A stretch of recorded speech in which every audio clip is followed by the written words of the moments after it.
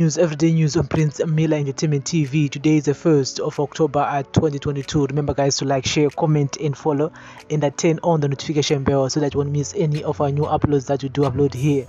And so, guys, here's the latest news, man. The government reportedly gave 1,000 Zimbabwe dollar only as compensation to families of the August 1, 2018 army shootings victims. The amount given to assist the burial of those killed by army personnel during the post-election protest over delayed announcement of presidential election results translates to less than $2. Families of the 6 people killed during the disturbances opened up this week, saying wounds of the incident are still fresh. President Emerson Mnangagwa narrowly beat opposition leader Nelson Chamisa in the disputed elections, with the case spilling into the Constitutional Court, where Chamisa lost the challenge. During the post-election protest, the army, using live ammunition, opened fire on fleeing protesters, killing Sylvia Maposa, Galvin Dean Charles, Ishmael Kumire, Jelash Chakandira, Challenge Tauro, and Brian Joao. 35 others were wounded in the shootings in Harare's central business district. The killings urged the international limelight, forcing Mnangagwa to appoint a commission of inquiry headed by former South African President Kgalema Motlanthe to investigate the killings.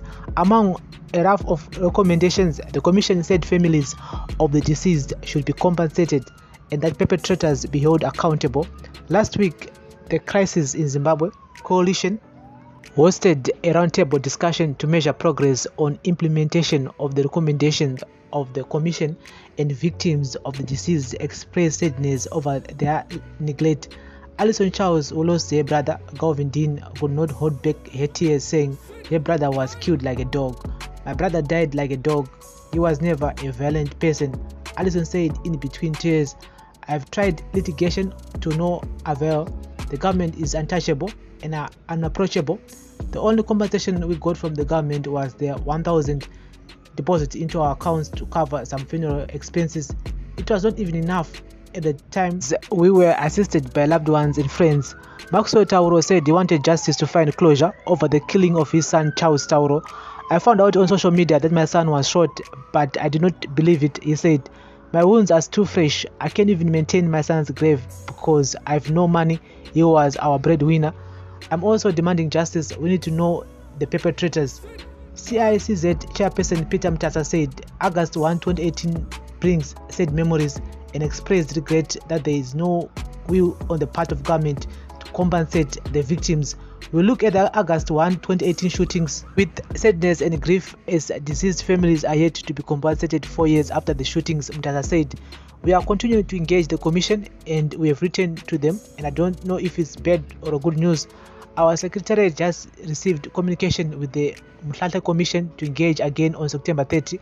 Opposition leader Linda Masarira, who testified before the Motlanthe Commission, later donated 5 bags of cement to Tauro for his son's grave. There is no political will to compensate the victims.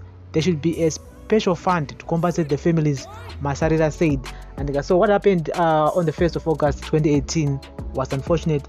And one thing that really bothered me a lot is that vanhu vakafa on this day vanga vasinai nezvaitika on that day.